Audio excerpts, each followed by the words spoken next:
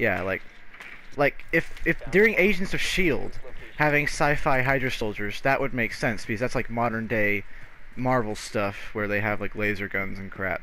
But during World War II, I can imagine like a laser tank because that's big and that seems like something Hydra could do. Make it really big.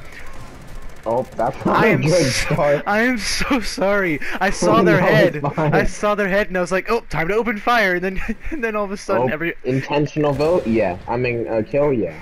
I have Obviously. negative 95 points. Very clearly. You gotta be kidding me! Oh. No! I'm gonna get kicked. I tested no, don't worry. We voted no. I can't aim either, that's the sad part.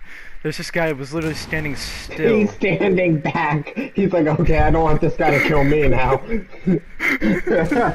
I hit something.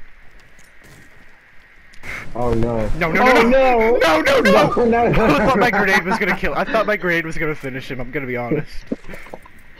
Maybe it's not a good idea to go in that way. What a funny beginning to a match. You kill two people.